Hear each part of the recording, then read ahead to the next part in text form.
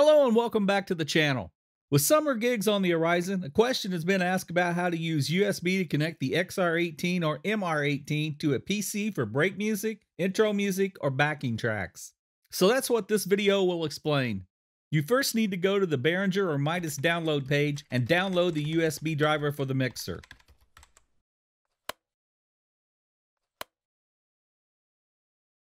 I will include those download links in the text below. Once downloaded, extract and install the driver.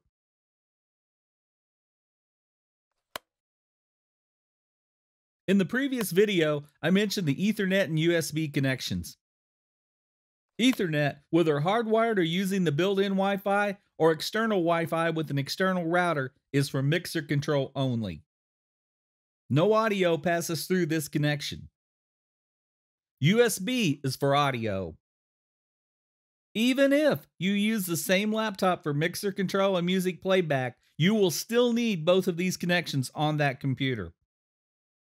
You can, of course, use a dedicated PC for playback and not need the Ethernet connection to that computer. In that case, only use the USB connection. Once you've installed the drivers and rebooted the computer for good measure, when you connect the USB cable to the computer and the XR18, Windows should detect it. When you right-click the speaker icon in the system tray and then click Open Sound Options, you should have an option to select Out 1-2 Behringer XR. You can also double-click the speaker icon, bring up this window, and there should be a drop-down where the Behringer XR option is also available. Use either method. We now need to configure the XR mixer. We'll open the XR-Edit Software and connect it with the mixer. Next, we'll open the routing tab, which is marked In Out. We want to click on the USB Returns tab. Most people are going to want to return the music from the PC into the aux return, which is channel 17 and 18. Behringer actually gives us a quick setup option for this. This button, USB 1-2 to aux, click that. Then tell it OK. For USB to channel 17 and 18 on the Behringer XR18, that made all the changes we needed automatically. Anything that your PC now plays will come up in the aux-in channel, which is 17 and 18 of the XR18. On the other hand, you don't have to use channels 17 and 18 if you prefer another pair of channels for your stereo signal from the computer. You can set this manually. Let's walk through that. Let's reset the USB returns to off analog.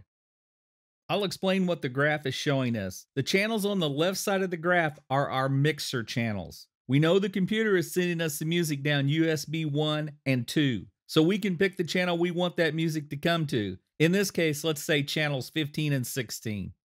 We'll tell channel 15 to connect to USB 1, which is our left, and we'll tell channel 16 to connect to USB 2, which is our right. Since we're doing this manually, we have one further step. We need to go to those channels on the mixer. First, select channel 15 and then click the channel tab, like this. In the channel input section, select USB as our source. And now we do these same steps for channel 16. Select channel 16, select the channel tab. In the channel input section, select USB as the source. Channels 15 and 16 are now getting their signal from USB 1 and USB 2, and that is your computer's audio. You have a USB trim control on those channels to bring the signal up or down if you need to. You can also tweak the PC level on the PC itself.